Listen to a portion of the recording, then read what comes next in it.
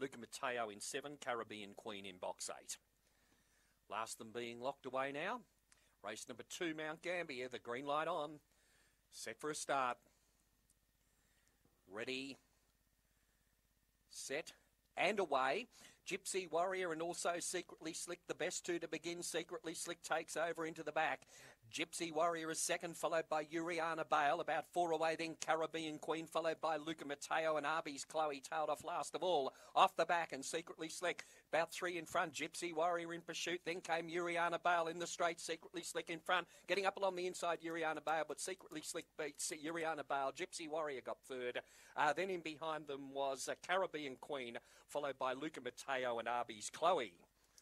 Round 23 and 40 the time recorded. And the favourite there was Too Good, Secretly Slick. Gets home, although did drift in late betting. But has got the money. Number 5, Secretly Slick for trainer Mark Roberts.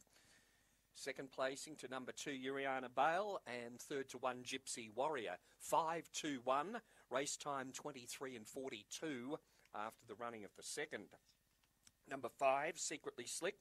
This greyhound owned and trained by Mark Roberts. Having its 19th career start today. Makes 2 wins now. Red Fawn Bitch, February 20 by Zipping Garth from Marge Petal.